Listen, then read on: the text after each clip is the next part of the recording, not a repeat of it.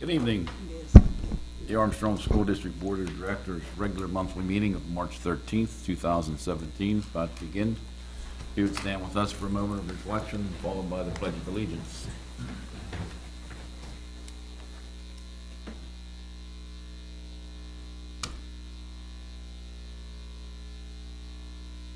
Pledge allegiance to the flag of the United States of America and to the republic for which stands one nation under God, indivisible, with liberty and justice for all.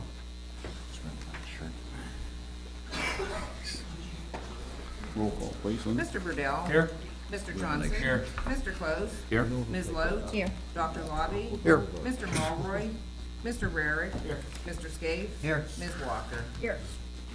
The Board of School Directors of Armstrong School District convened an executive session on Monday, March 13th at 7:00 p.m. in the Faculty Lounge of West Hills Intermediate School in Katanning for discussion of personnel and real estate. Okay, any additional reports this evening from, in addition to last week's? Yeah, we have a presentation tonight. I'll let Mr. Kirk introduce our representative from the architectural firm. Yeah, tonight we have Matt Hansen with us from ICAM Architects. If you recall, we hired ICAM to design the athletic complex up at the new Armstrong Junior Senior High School. I believe Matt will talk about the process. We formed a committee of 20-25 different members throughout the community. We've met 3 times so far and had some really great meetings where a lot of thoughts were thrown out there. And I think tonight he's going to kind of bring a culmination to that, show you what we've come up with, and then we will present to the community on April 3rd, which is a Monday night at 7 p.m. up at the Armstrong Junior Senior High School. Matt, it's all yours.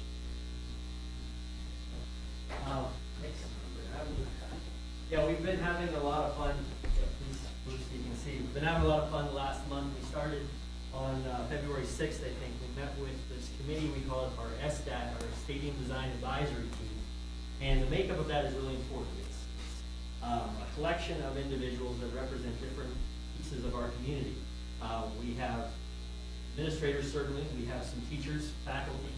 We have some coaches representing all the different elements of the athletics. We have a band represented there, but importantly, we have students also on the committee. They've been able to provide some interesting insight too. We think that we may have seen enough in our experience to answer a lot of the questions, but it's really refreshing to understand what their perspective is and kind of see the world through their lens and include that in the discussions that we have. So I'm going to take us through pretty quickly. There's a lot of slides here, but I'm going to move real quick. If something jumps out, please stop me. This doesn't need to be a formal presentation. It can be more of a dialogue for sure. But I want to start with the process. At ICAM, we really do believe that from many voices come one vision. Every project that we do, we like to start it with these kinds of committees. We want to gather information.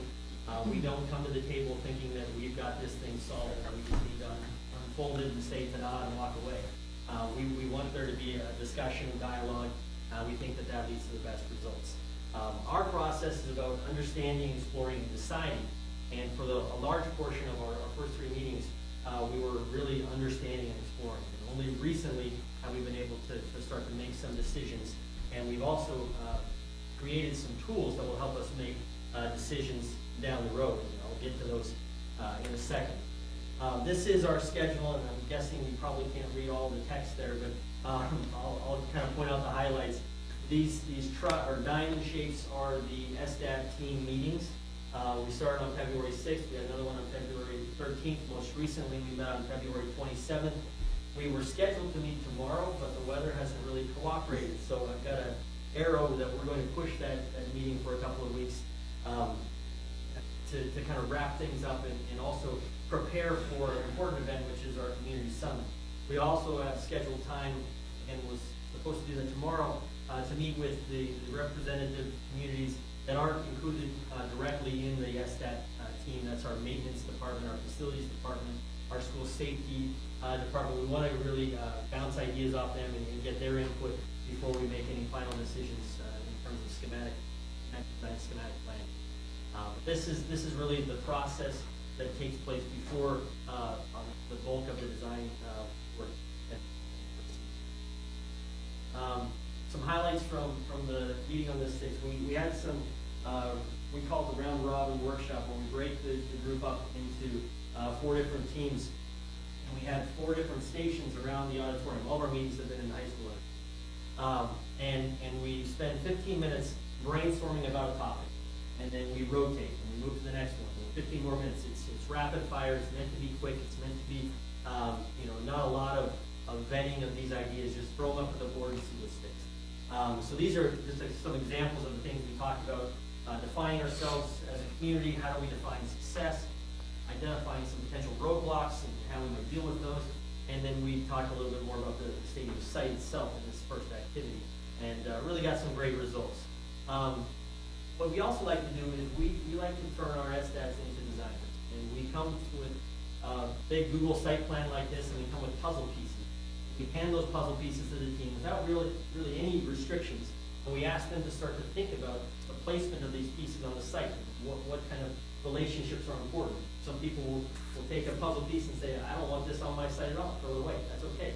What's really important is that we share these ideas out, and we nominate a spokesperson in each team to share these ideas and defend them. The other groups can question their decisions, and that back and forth can really start to tease out some really important things and issues. So this is an example. We broke the teams up by candy bars. This was the Nestle Crunch team, and this is how they laid their site out. They had some track and field events over behind the baseball field. They had football field. Everybody kind of knows where that needs to go. Bleachers. Parking was something that they thought about. Also, what really started to develop and come to the surface was this connection between the high school and the football field, and how do we get our students from point A to point B in a dramatic way. With Butterfinger approach, similar. They had a practice field down here, again a walkway, but they also thought that fans that were parking here would be separate from the students in terms of their approach, entrance into the stadium. Another idea was to put all of these infield events down below. They actually had kind of a zigzag pattern, but they also put some storage underneath the bleachers. So parking was a theme that was reoccurring in the pattern of fest. This approach, Plaza, was a big theme. They understood that when we have a big event like a football game or a soccer game, not everybody wants to sit down in the bleachers. A lot of parents like to stand up against the fence. We have all this perimeter area, and it's also a social event for the young people. They're not always interested in what's happening over there. The band is something that catches their attention, and they want to gather around the band and just socialize in general. So providing that plaza space separate from the seating arrangement was something that was certainly discussed. So from that, we went back to our office, we took all these different ideas, and we consolidated them into a diagram that could represent essentially the consensus that was reached. We found that this corner was the most appropriate place for the placement of the field house, the locker rooms, the concession stands, the restrooms. We identified the need for some parking if possible, and then we also honored this idea of this. They started calling it the River Hawk Walk, which was the connection that we talked about between the high school and the field house, as well as a potentially separate fan entrance, utilizing the same kind of technique. We also identified a place for what we call an auxiliary concession stand. This would not have plumbing necessarily, but it would be available for tents, for booths. There might be power there. We can set up some grills to supplement the major concession stand as part of the field. We also talked about the playing surface itself. We brought in an expert. He's actually part of our design team. We talked about the pros and cons of the monofilament, the slit film, and the thatch, which is essentially a hybrid between the two. The pros and cons of each. And I think as a group, we kind of landed on this because it represents essentially the best of both worlds in terms of durability, safety, and feel and performance. It was a really good conversation. It was informational for sure, and it allows us as a group to make really good decisions.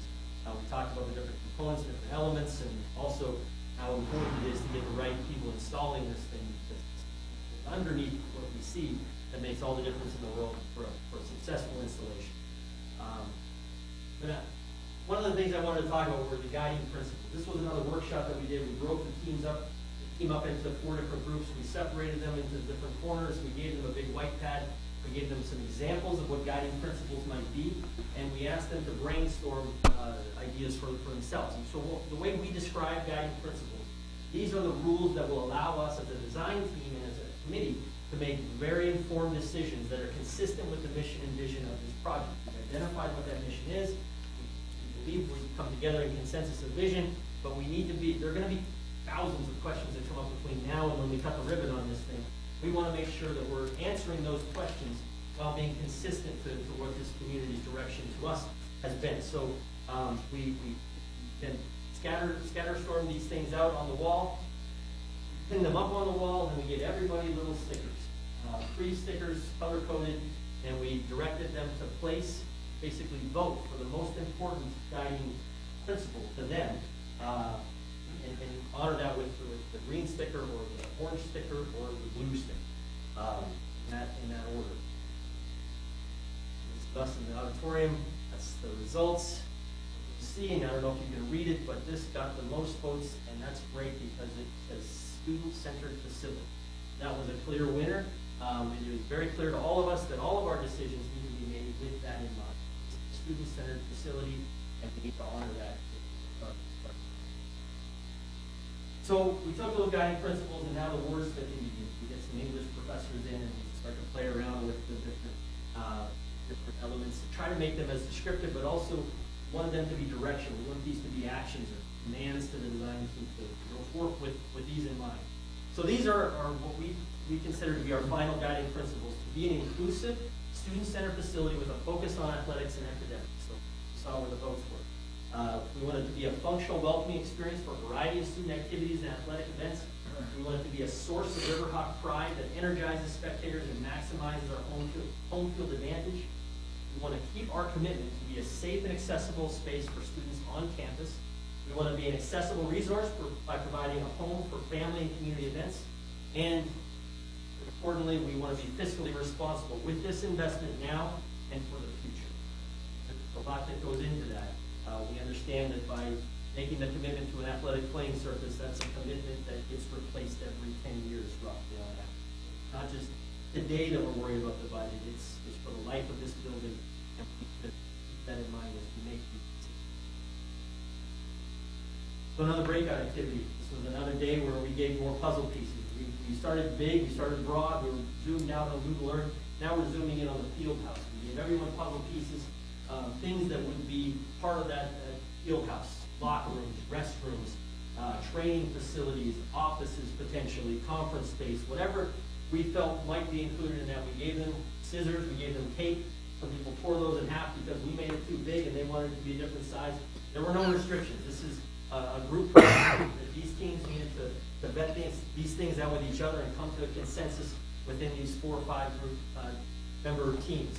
And then again, share this out. Defend your decision, defend your ideas, and the other teams will question. Pretty fun activity. Differing levels of ability with respect to scissors in the room, but we did okay. No real injuries. But we came up with 4 different concepts. Again, this is focused on the corner of the building for the most part. And this group actually broke the building up into 2 with the Riverhawk walk entering between kind of the fan amenities and the player amenities. These are dressing rooms, these are restrooms and concessions. The next group decided, well, if we consolidate that into a really small footprint, we can have all this extra space available for the plaza, and that was important to them. And actually, this is one of the students created this grand entrance. They wanted this to be a celebratory thing, and so this was 3-dimensional, and there's some tape actually holding it up. But they really thought that this was important to celebrate that entrance experience. Another group, again, focused on the corner, but again, trying to consolidate that. But they really felt like this 2-entrance concept was worth pursuing, the student entrance with the fan entrance on the other side. And in this group, again, plaza was really a big thing. They separated the entrance, they brought it together in the middle. So we took all of that information, they defended that out, and we took it back to our office and we tried to bring it together into some plans, some diagrams that we could further that discussion. This was the corner scheme, this was the singular bar at the bottom scheme, and this was the consolidated footprint that we rotated over here because we were falling off the hillside on this side. We couldn't do that from a site grading perspective. When we did this, we actually made whiteboards out of all of these diagrams so we could draw, and we drew out all the different experiences that one might have as a fan, as a student, as an athlete, as a band member. We tried to think of all the different people that are going to be experiencing this building and walking through their experience with this. And as we did that, the corner building really stood out. This one made the most sense, but we thought that the dual entrance wasn't, the more we talked about it, we were basically taking the pot of money that we could spend on this grand entrance. We were breaking it in half. We're getting less grand entrances in two different areas. There was also a crowd control issue with that. Security wasn't optimal, so we always kind of fell back to this corner diagram. So this obviously meant we needed to make some decisions, and as a team we went back and developed this site plan. You're familiar with your school, the plan for the field and the stadium, but with the field house now on the corner with this Riverhawk walk, and it takes that circuitous route because of the existing grade change. We want this to be an accessible pathway. That was one of our principles. We don't want anyone to have to navigate steps. There are some steps over here as a secondary route, but this being the main procession from the school into the stadium, we needed that to be at a 5%. But that is essentially a lot of discussion, 3 days worth, brought into this concept that we are now going to pursue and turn that into a building.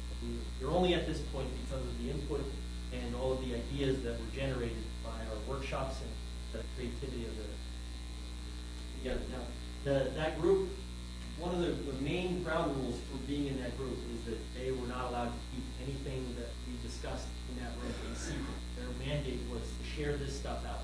You don't want anything to be perceived as being decided behind closed doors or in secret meetings. It's part of our DNA as a firm, and I believe part of our mandate for this project to be very public and very open about these decisions.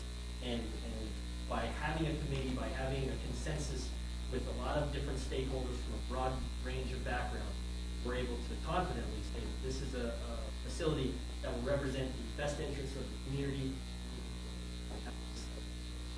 I'll end with the floor plan that has been developed. Based on all of that, we have all of our player amenities, athlete amenities down here, all of our fan amenities up here. You can see the insane number of toilets necessary to support a 3,000 stadium. Concession stands. We have the home locker room that's indicated by the blue. We're not allowed to call this the visiting locker room. That's Coach Beatty's decision. We're calling it the auxiliary locker room that may be inhabited by visitors if we decide to allow them, but it's really for other athletics in the building as well to provide some versatility for that, and all the training spaces, film study, coaching offices. This is basically the latest development for us that we'll be sharing out and getting some feedback and input from the team the next time we meet. This is an axionometric of what that really looks like with two building concept with the gateway arch in the middle. That from this Riverhawk walk and how we're going to celebrate some of the branding and identity of this district. Entrance, and these are very preliminary, but we're going to add the detail and add the design of these spaces. I'll finish up with the project schedule. This is where we are right now. We've essentially completed this visioning workshop with the exception of the last meeting. That is really our preparation for the community summit. We're into schematic design. We hope to be bidding by August for the field house piece. But while we're doing all of this fun stuff, we're moving ahead with the field, the playing surface, the track, and the bleachers so that we're ready to play September 2017. That has us bidding at the end of April. That's coming up quickly, and we're on track to.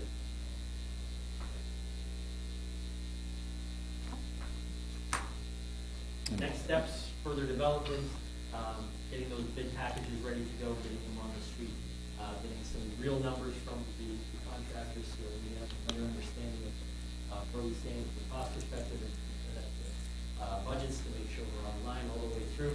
And move forward. Community summit, as I mentioned, everyone can come. 3rd, I believe. Yeah. April 3rd. We'll reschedule that for, hopefully we can get a lot of participants, a lot of questions, hopefully, and we can share with you more information at that time. Any questions for Matt?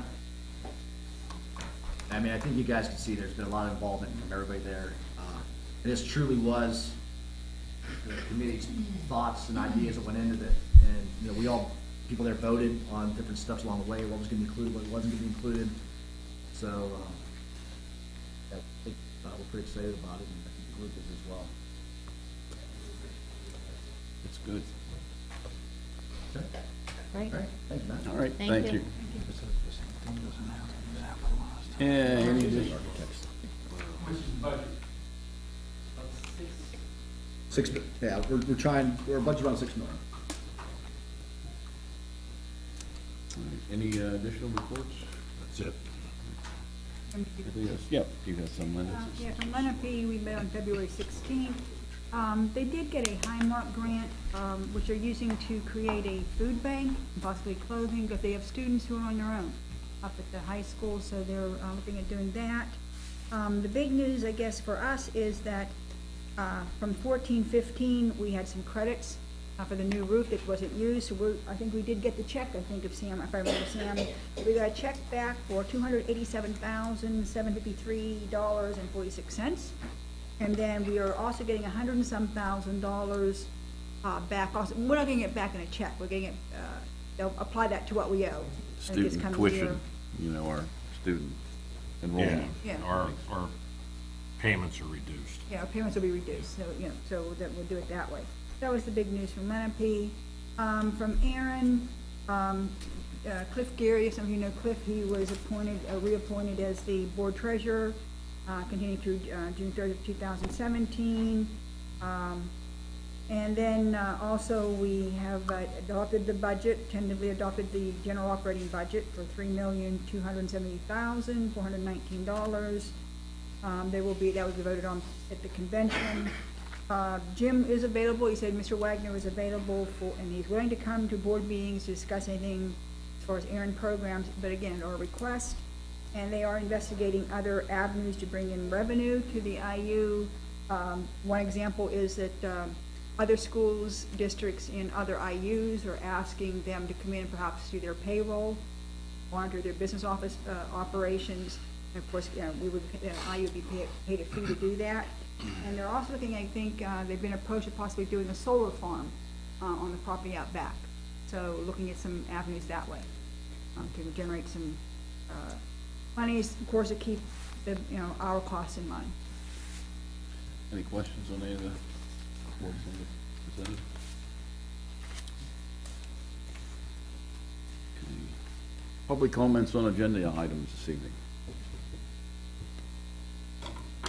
We have a formal request from Mr. Don Maines. Technically, it's Secretary Maines, and it's because we are Armstrong School District. Thank you.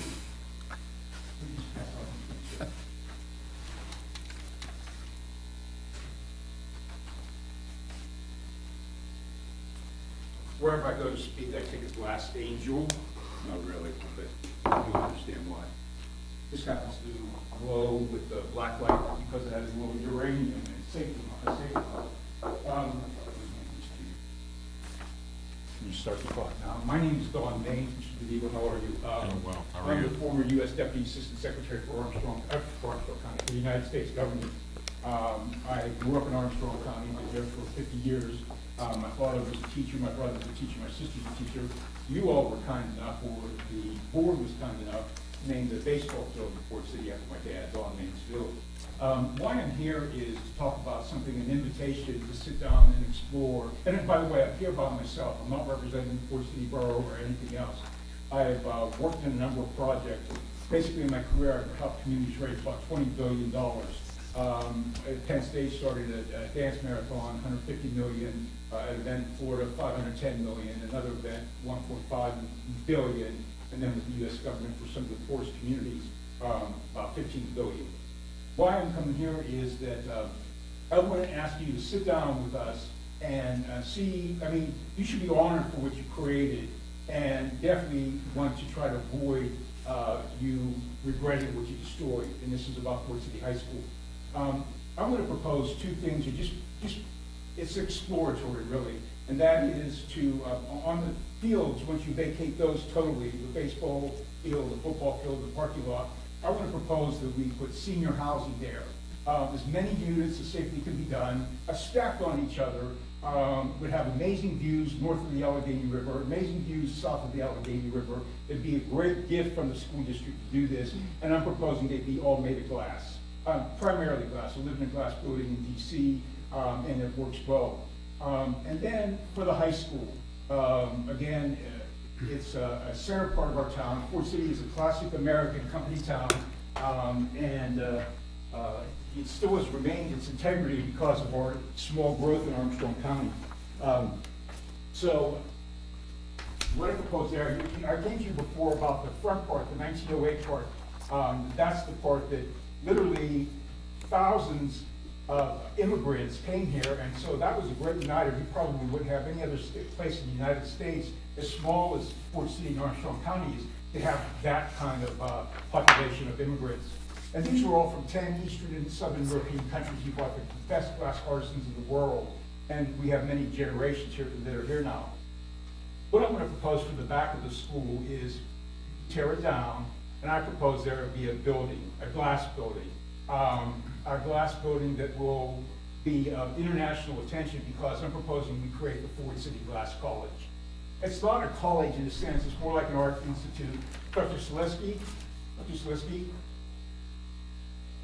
she had the vision, Dr. Selesky had the vision to go to Pittsburgh, see the Pittsburgh Glass Center, and Dr. Selesky, it's that concept. So if they have any questions, they could ask you then.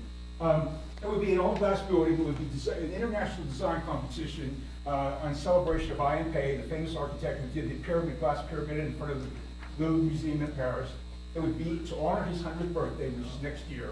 And again, it would be an international competition. At first, I felt like a 2 or 3 story building, but somebody could come along maybe about that size, but they could have a sphere that would go high, never as higher than any of our church steeples. But it would be all glass, and it could be illuminated inside with different colors and patterns.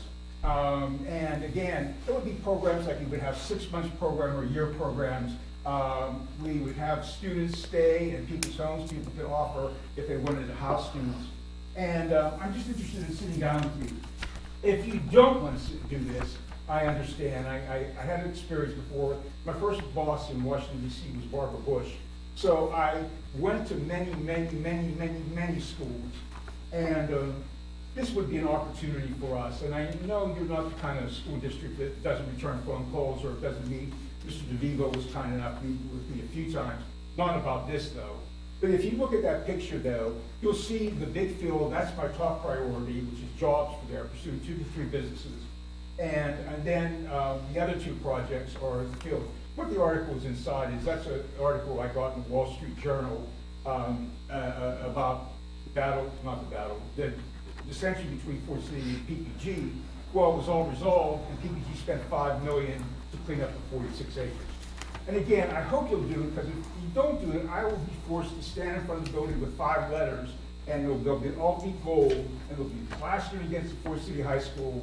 And what will happen is, it's there, and if you choose to tear it down, you will be, dissent will be media from all over the world. There will be hellfire raining down because that word that I will stand up there, and if it's only me, it's only me, and it will say T-R-U-M-P, just like these hotels. I'm not talking about any political persuasions, I'm not at all, but that's how important it is to be able to sit down with you all and talk about this. So that's all I'm asking you to do. Let's sit down and talk about the fields and possibly senior housing, glass. The back of the school, again, if you feel that you need to tear it down, and I understand that's not structurally sound, but glass. And again, I believe it will give us international attention. So finally, what I'm asking the school board here, and by the way, let me say this, there's been some concern because it said that Ford City lost a $10 million project and got a $586,000 fine. You are hearing here the first time, that nobody from Ford City caused that $10 million project to fail. First time it's being said, talking to some national media right now. And also with this, because they came in from 10 different countries, the immigrants, the glass artisans, I've started contacting with friends who are working at the White House now. started contacting these heads of states to invite them to come here. So I've started that already, that process. Again, I'd love to show them the new school. You all were geniuses to do that. I mean, it's fantastic. There was a gentleman, very successful graduate. I said, oh, they have $1 million view. He said, no, they have a $10 million view. He was that impressed with it all. So please, just sit down with us, with me. Fort City Borough Council doesn't know this yet. I'm going after the county commissioner. I'm going to the county commissioners on Thursday, and then Fort City I'll go 2 weeks from today. When I travel the world with both presidents, and I did travel the world with them, I would travel as diplomatic status. All of that is because I'm a graduate of the Armstrong County School District. I swear to you, I got to work at the White House for 8 years, and it's because I graduated from this school district here. So thank you. I hope we'll talk. And Mr. DeVigo, I want to thank you, and Linda Ambrose, I want to thank you too. And I hope we can pursue this with you all. Thank you. Thank you for comments.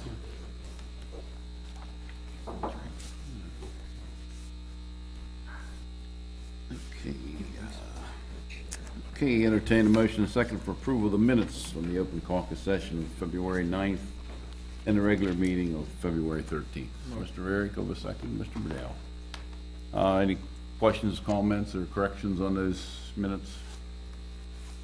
Roll call, please. Ms. Lote? Yes. Dr. Lobby? Yes. Mr. Rarick? Yes. Mr. Scape? Yes. Ms. Walker? Yes. Mr. Burdell? Yes. Mr. Chauncey? Yes. Mr. Close?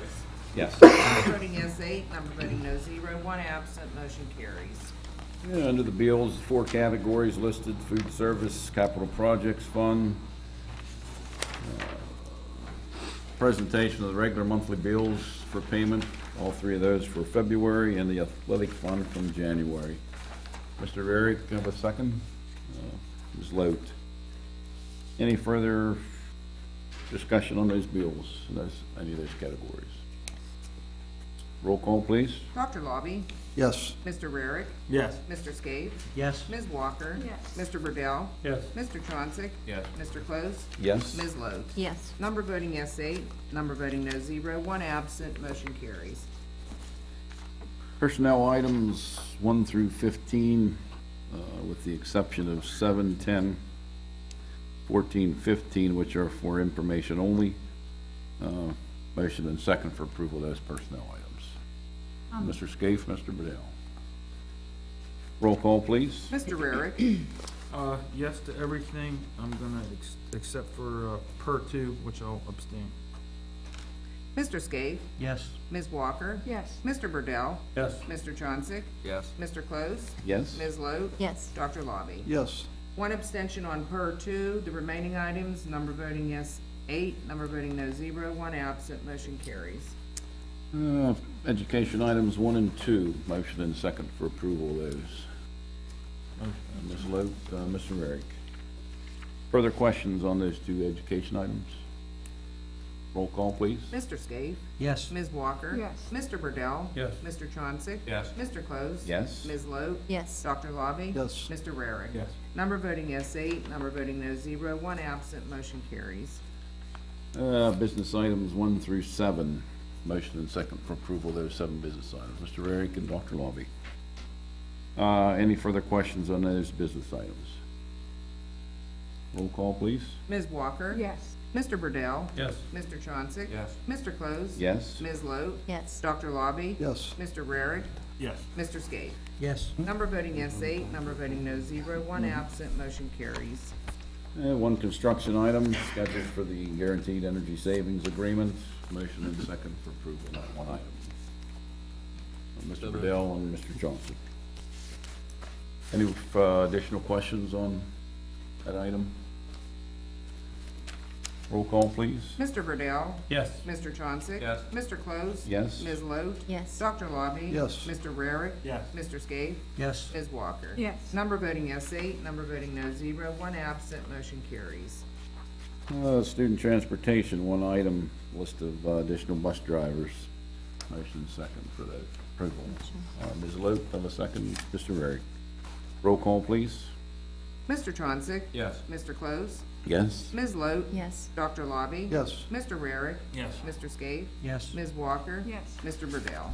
Yes. Number voting yes, 8. Number voting no, 0. 1 absent. Motion carries. Two policy items, motion and second for approval of those two policy items. Mr. Eric and Dr. Lobby, I believe our solicitor reviewed these two last week. Are there any additional questions on those policies? Roll call, please. Mr. Close? Yes? Ms. Lote? Yes. Dr. Lobby? Yes. Mr. Rarick? Yes. Mr. Scaife? Yes. Ms. Walker? Yes. Mr. Burdell? Yes. Mr. Johnson? Yes. Number voting yes, 8. Number voting no, 0. 1 absent. Motion carries.